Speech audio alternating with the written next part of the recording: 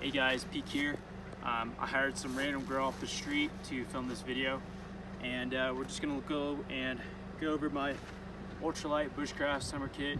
We're just doing this right off the side of the road and filming off my iPhone. So let's just get right into it. This is the SOL Raven number 21. It's basically a school backpack that I modified to accommodate for bushcraft. So the outside material is G1000. G stands for Greenland. 1000 is about the amount of times it took for the fabric to fail. It's whatever test that they went through. Now on the outside here, I have a hatchet. I bought this at Bradley Mountain in San Diego by the guy named Tyler who owns the shop. Very cool dude. He modified my back for me so that I'm able to slip a hatchet in and out. The other side, yeah, let's put this guy in. The other side of this is just the original one. I chose this side to modify so that I have this cool little flag on there to represent the Swedish people. Other than that, this was developed for newspapers and umbrellas for the European people, but I carry a saw, and then I'll put like knives and ferro rods and other bushcraft type stuff. Okay, and then this pouch right here, I'm gonna crouch down so it's not slipping off of me. I just have a very small first aid kit. The bag I'm using is just a bag that I bought some REI product off of, and I just reused the bag. It just has some really strong ibuprofen and a bunch of bandages and Neosporin and nylon tape and stuff.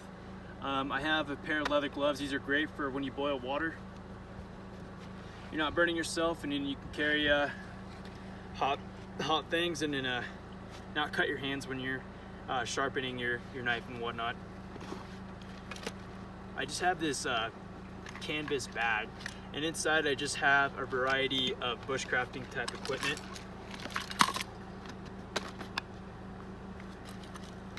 This is a Yuko lantern. I have a beeswax candle in here. This lasts us like, I don't know, a bunch of hours. And then it's like waterproof and windproof so the candle won't blow out. These are great and essential bushcraft item. I got some leather maintenance and then some Greenland wax to make the waxable canvas more waterproof.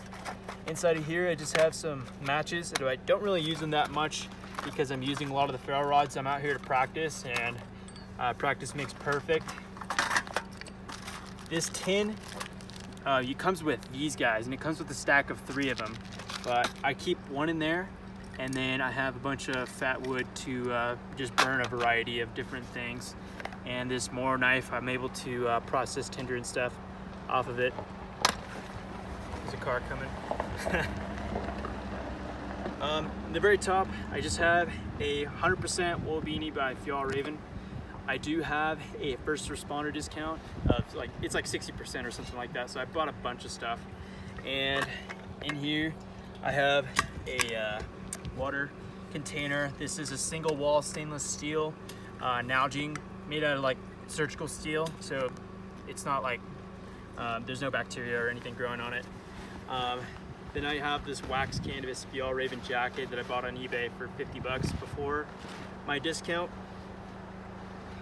And then I have these are essential. So when you can boil water, you're not gonna carry it because it's gonna be too hot.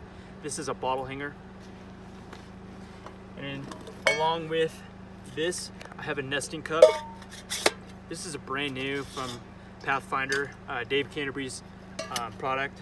You know, it's a very essential item out bushcrafting, so you can char tin and stuff.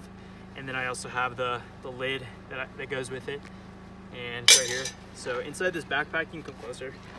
Inside this backpack, you have this pouch in here that is able to accommodate that water bottle and all that canned stuff. So it's all one system, and then it goes in there. Now I usually bring a wool blanket bushcrafting, but to keep this backpack ultra light, ultra small, I just brought this SOL Bivy. It weighs like 6.5 ounces or something, It isn't an OD green, so I can blend it with my environment and whatnot. And it's great, so I can hide from all the bears. And then inside this is, you can kind of use this as like a knee pad or whatnot. It comes with the backpack. It's a G1000 material. So you can put your knees on it and then just start chopping wood with the custom-made hatchet that I have. There are better options than this, but I like this one just because of how it looks and whatnot. And it just looks really unique and not a lot of people have it. And then that's pretty much it. That's my entire bag besides the saw. And there you go, guys. That's all that's inside of my bushcraft kit. Hope you enjoyed the video. I'll make another one with clothing, and that's all for today.